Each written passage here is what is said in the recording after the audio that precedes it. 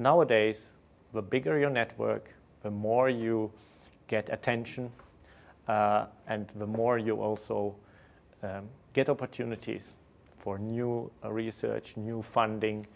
I would say that the open approach, which gets you more into contact with many, is therefore just much better.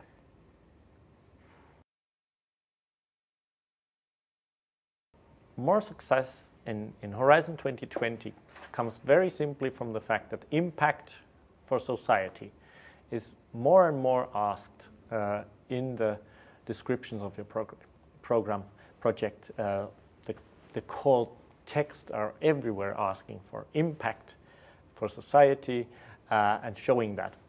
I think open science is clearly giving more metrics, more opportunities and data to show how much your results, your data was used, that will give you just something where you can not just say how much impact you have and be kind of creative about describing it, but you can also put some numbers to show it.